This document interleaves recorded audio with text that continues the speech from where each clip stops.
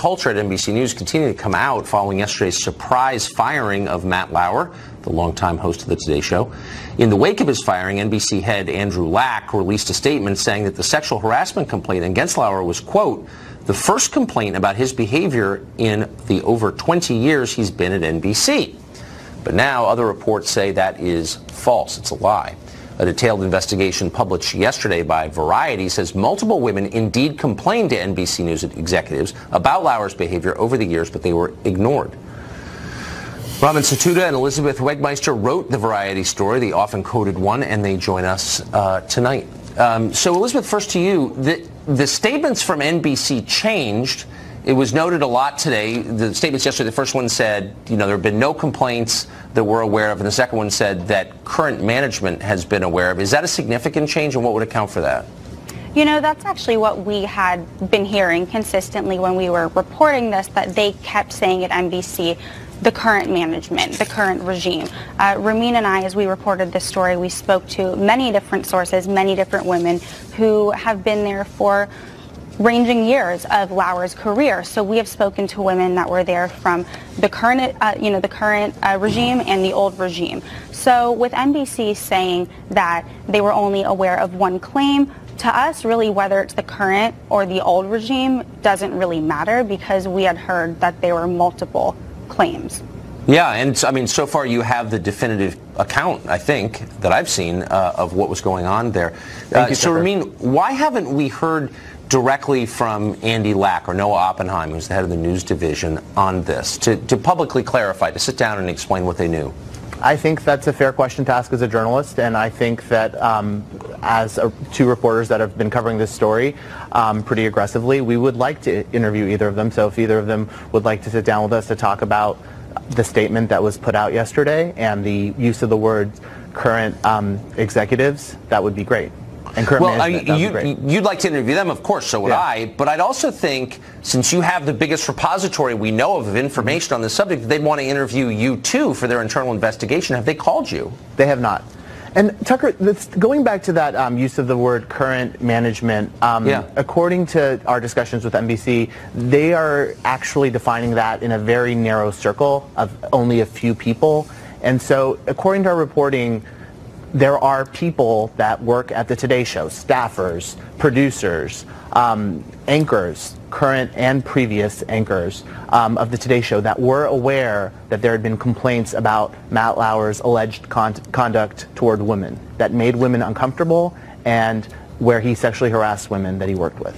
Yeah, I think your piece nails that. It's really clear in reading it that you have the goods in that. What's interesting, though, this is, by my count, the third event at NBC and NBC News where we were supposed to get some kind of internal investigation on the results. You first had the leaking of the Access Hollywood tape during the last campaign, and then the question of, why did Andy Lack and Noah Oppenheim squelch the Harvey Weinstein story? And we haven't really gotten a straight answer on either one of those, or have we? Have I missed it? No, we don't have an answer on either one of those. Do you expect that we're going to get a clear accounting in this case? I think that we may not get a clear account unless staffers start to talk about what's going on. I think it's important, and there are questions about if the Ronan Farrow story didn't air because of these allegations. There are questions about what NBC staffers knew at what time. There are questions about why this conduct was allowed to go on for so long. And these are all things that we're reporting. What we will say, too, is we have had, since our story is posted, we have had many more people reach out to us and encourage us to continue to look into not just Matt Lauer, but NBC as a whole, and of course we are going to be doing that. Yeah, I know a lot of people who work there, and some of them are good people, and they're horrified by this. Elizabeth, just sum up quickly the tone of the conversations that you're having with NBC employees now. The conversations that we are having with NBC employees, is that what you said? Yeah, what's their view of this? It looks from your reporting like the network covered up abuse that was going on for an awfully long time. How do people who work there feel about that? People are really shocked right now. When Matt Lauer was fired yesterday, we spoke to many sources. We're not going to say if we spoke to people, currently within NBC or former NBC employees, but people were really shocked that he was fired because of the power that he held there. They really never thought that he would go away, and of course with that comes the people that would be protecting Matt Lauer, who would be his bosses. So people there are really shocked, and I think that they're also waiting for answers, as Ramin said. Yeah, I mean, it's relatively easy to fire Matt Lauer. It's the executives who protected him, I think, might be more interesting. Ramin, Elizabeth, thank you. Great reporting. Thank you. Really Thank you, a public service. Matt Lauer's firing was a surprise, but somebody here at Fox said months ago there were predators lurking over there. She joins us next.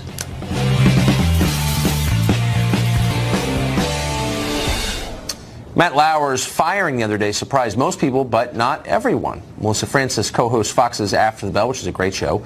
All the way back in April of this year, she said several television networks were full of sexual predators and that managers knew exactly who those predators were. Melissa Francis has been in TV a long time, so she would know. She joins us tonight. Not that long, but yeah, long enough to careful, know. Tucker. Yeah. So you said, I remember exactly when you said this. Yeah. Just restate what you said and explain why you said it.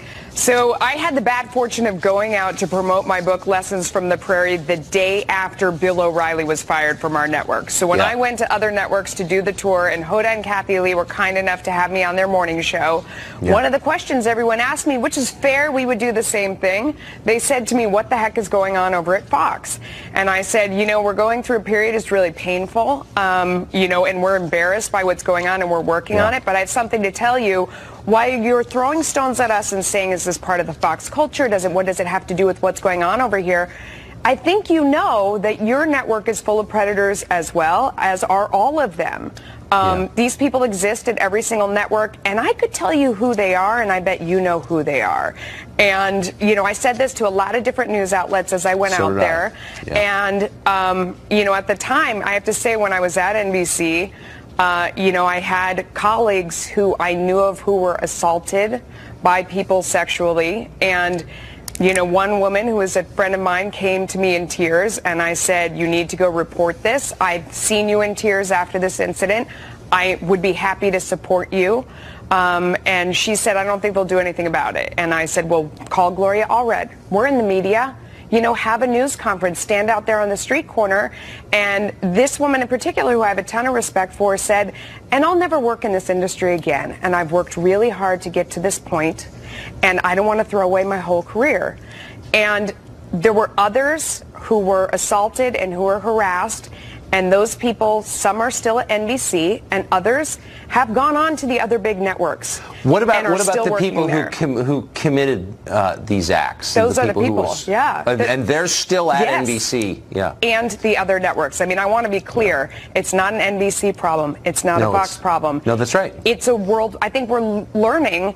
It's not about any political persuasion. It's not about a network. It's not about, I mean, this is one of our makeup artists said, you know, this is happening at the post office. This is happening at the, you know, sanitation department. It's everywhere, but people are paying attention to it in certain industries because it's more interesting. But I would say this, the people who committed these acts still work at these networks. And these women have been afraid to come forward. They need to know that they can. My husband said to me at the time, why haven't more women come out at other networks? And I said, I don't know. I hope it comes to that. I hope they feel like they'll be heard and they come out. But those men still work there. And I think I'm sure their names are come out. It's not my place to name them because I wasn't the one assaulted. No, I'm fully aware of what you're talking about. Melissa, thank you.